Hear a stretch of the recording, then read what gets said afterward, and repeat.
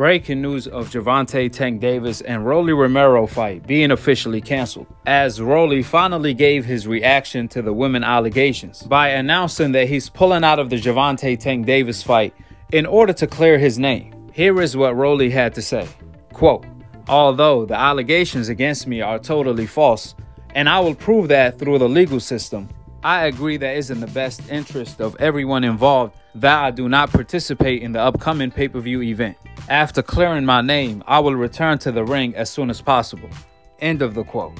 Now, the most likely replacement opponent is PITBULL CRUZ, as he's the leading candidate as we speak. In fact, he have already agreed to all of the terms to fight Gervonta Tank Davis next.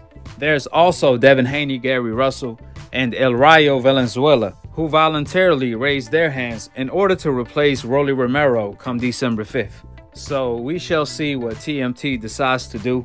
Furthermore, the only good news for Rolly is that he survived a car accident with a tank. However, I must admit, this news came from a left field.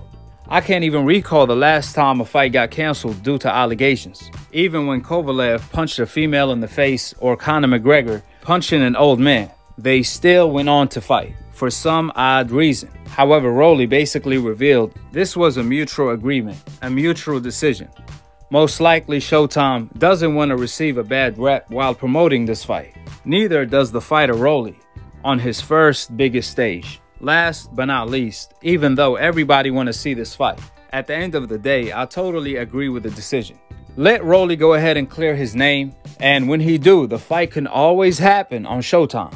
That being said, drop your thoughts in the comment section below, subscribe below, and click on the notification bell to be continued on the next episode of Akhi, Akhi, TV.